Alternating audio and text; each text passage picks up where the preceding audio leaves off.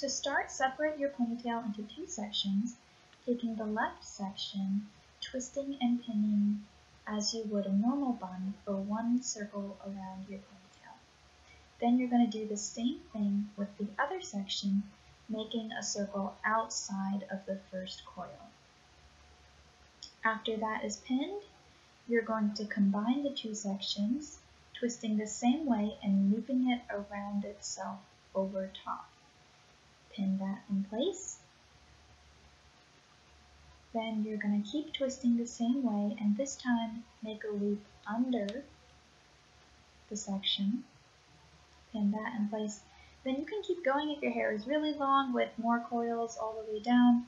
I sometimes just do one little one at the bottom there, or you don't have to, you can just tuck